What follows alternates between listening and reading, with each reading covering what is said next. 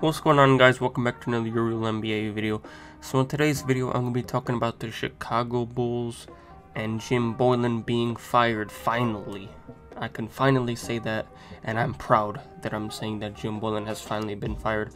But nonetheless, I'm going to be talking about why Jim Boylen being fired is huge, extremely huge for the Chicago Bulls. If Jim Boylen would have stayed as the head coach, everything would have fell apart. But now that Jim Boylen is gone, the Bulls actually have a lot of hope of becoming a potential playoff team. So as we all know, Jim Boylen was a terrible coach. Like, everybody knows that. If you remember, Zach LaVine, Lauri Markkanen, Wendell Carter, like pretty much the whole Bulls team except for Satoransky, because Satoransky's weird. But pretty much the whole Bulls team was fed up with Jim Boylen.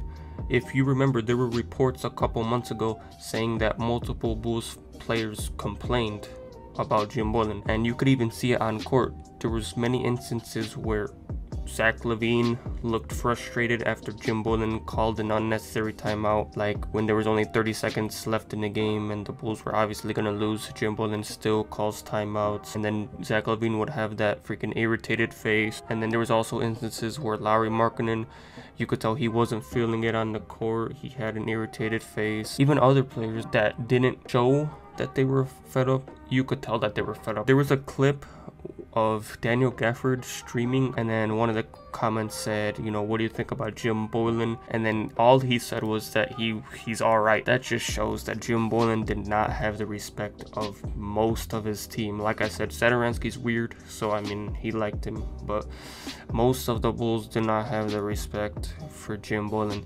Lauri Markkanen came out and said if the Bulls didn't make any huge changes, that he would want to leave the team. And then after Lauri said that, they fired Garpax, and now Boylen is gone. This is extremely huge because, like I said, if the Bulls would have kept Boylen, Lauri Markkanen might have been freaking requesting a trade soon. So LaVine probably would have requested a trade. Lauri probably would have requested a trade.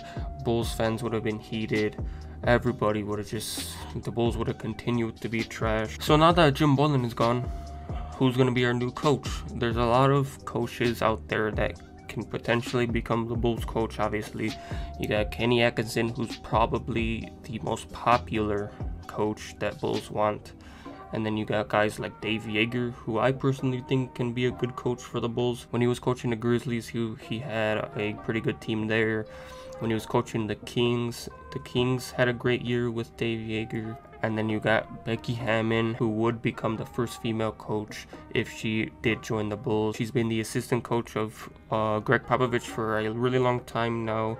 I'm pretty sure she coached the Spurs Summer League team. You got other coaches like Mark Jackson and other people like that. But in my opinion, I already have a video that I released a couple months ago talking about why I think Dave Yeager, Becky Hammon, and Kenny Atkinson would be the top 3 coaches that I would select for the Bulls if they were to get a new coach. And now it's confirmed that they're going to get a new coach. So I think those 3 coaches would be great for the Chicago Bulls. And the Bulls are a big market team, so you already know that some players, some free agents are going to be looking at Chicago.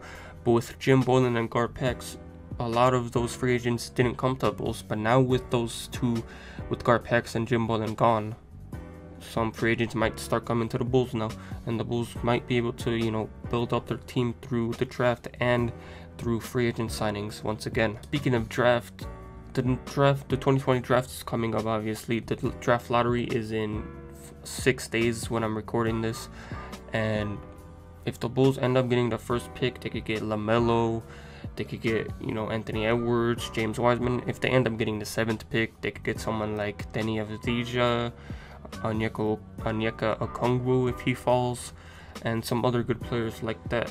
Tyrese Halliburton, Killian Hayes. The Bulls are going to be adding some new pieces this offseason, and these new pieces will not have to deal with Garpax and Jim Boylen. And yeah, so with the new coach, there's going to be a new system, and this system will be better than Jim Boylen's system because Jim Boylen's system was trash. And hopefully they could turn it around next year with a new coach, with a new front office. And I'm looking forward to the Bulls' upcoming season. But that's all I really had to say in this video. Hopefully you guys enjoyed. Please like and subscribe, and I'll see you next time.